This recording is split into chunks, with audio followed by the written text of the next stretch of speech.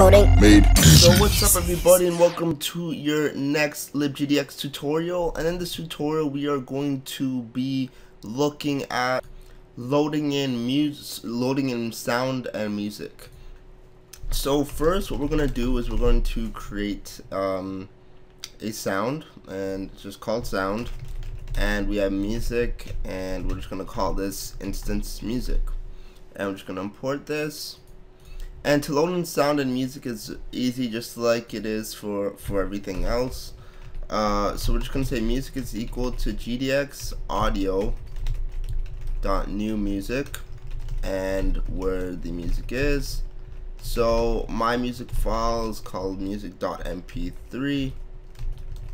And then for sound, we have gdx audio new sound and the location.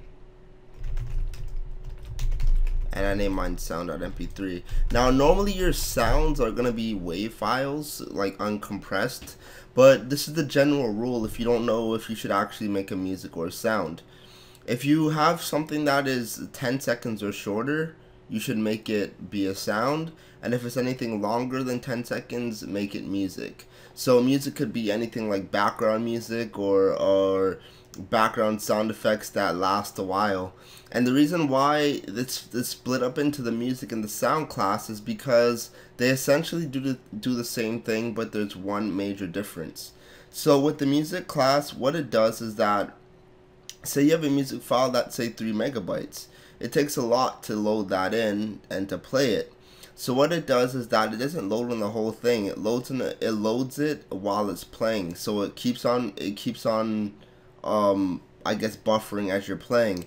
I'm sure you've seen that on videos, like on YouTube videos. Once you load a YouTube video and you start playing it, it's not fully loaded, it's loading as you're watching the YouTube video, and then you eventually watch the whole thing. So that's how music works, and the way how sounds work is that it loads in the whole sound and plays in the whole sound as a whole.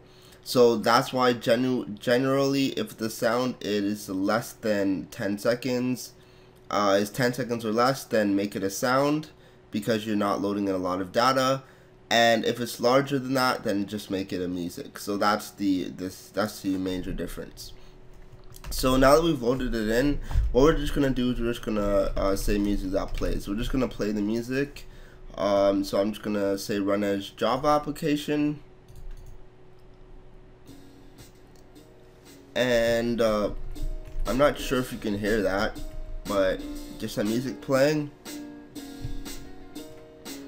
Just something that my brother whipped up one night. Okay, so now here's for a sound. So this is the intro that I play in my videos now. That's gonna be playing.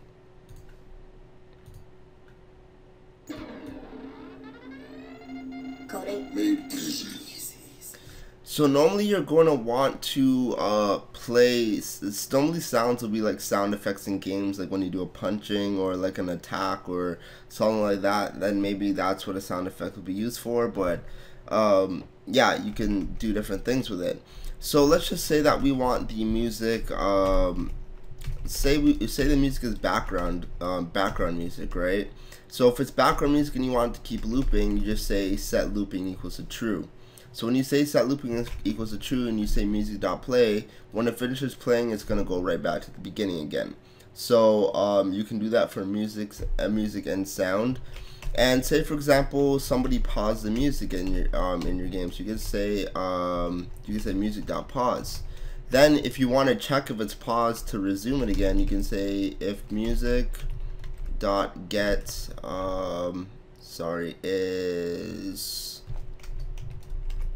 is playing, sorry. So if the music is not playing and then they click to unpause or whatever, you can say music.play. I don't know if they have a resume option. No, they don't. I know some frameworks have a resume option, but you just have to click play and then it will resume the music. So as for other things in the music department, we can set the volume. So the volume is a range, it's a floating range from 0 to 1, and it's sort of like a ratio of how loud it's going to be. In the game that I created, well, I had to rename it from Drunk Driver to Driving Frenzy because of Apple. But Driving Frenzy, what happens is that with the police siren, what I do is that it gradually, it starts off really soft and it gradually gets louder and louder.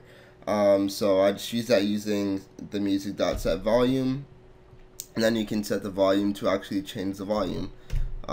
Pretty simple. And you can check if it's looping or not, and that's basically it. So you can stop it. You can set the pan, so like if it's more towards the left speaker or more towards the right speaker.